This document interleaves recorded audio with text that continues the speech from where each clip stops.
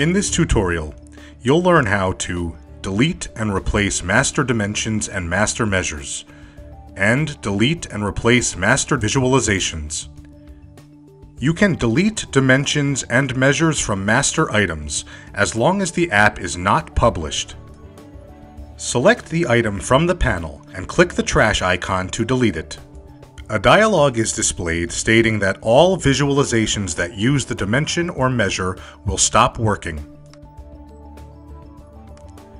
As you can see, the text "Measure Not Found" is displayed in the visualization that contained the master measure.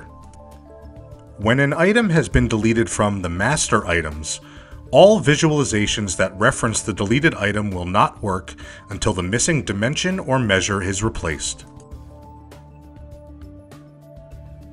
Now we recreate the master measure so we can replace the invalid one in the visualization.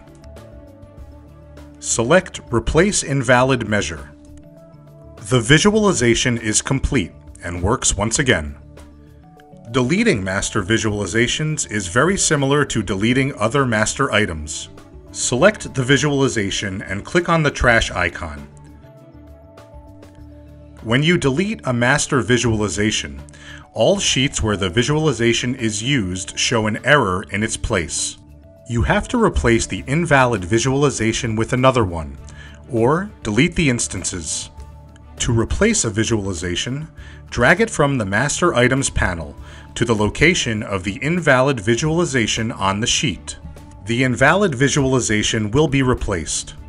And that concludes our video. Thanks for watching.